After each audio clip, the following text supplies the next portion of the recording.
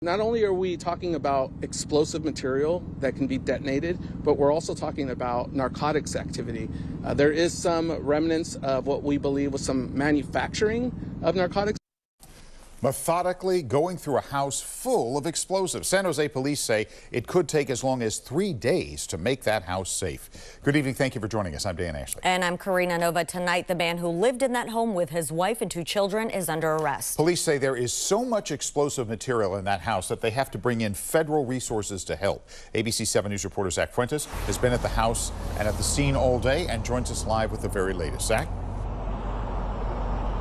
Yeah, the most important thing right now is that police are saying that there is no public safety threat at this time. Now, they did evacuate some of the homes closest to that home they're investigating. And mind you, they first got to this home more than 24 hours ago. And as you see behind me, there is still a very big, very active scene. All of this part of an investigation that police say has multiple layers to it.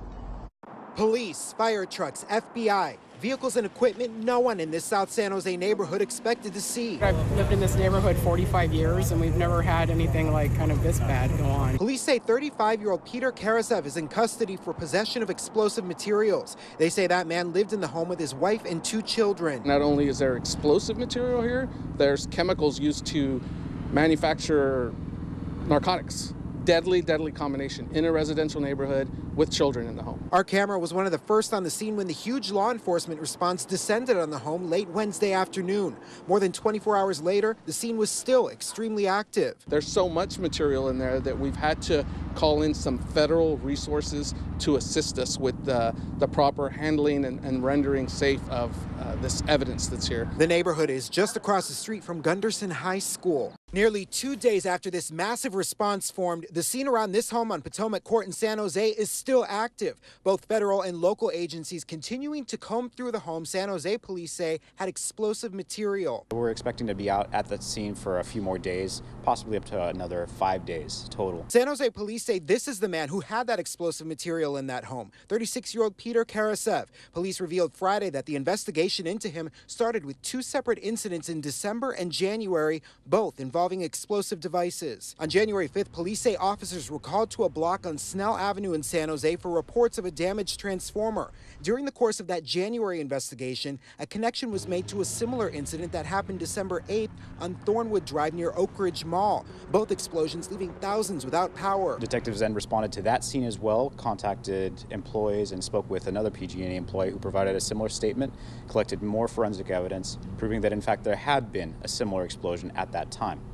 Now, during the course of the investigation, the suspect was identified. Investigators say surveillance video and cell phone pings led them to Peter Karasev, who was arrested on Wednesday. Police also say he had a meth lab in his home and admitted to using methamphetamine as a replacement for Adderall during the Adderall shortage. Investigators also say he told them he'd been having a difficult time due to the war between Russia and Ukraine since he has family in both countries. He made his first court appearance Friday, where he was denied bail. Related to the transformer bombings, he's charged with 2 counts of exploding a destructive device, as well as 2 counts of destroying an electrical line, as well as an arson charge.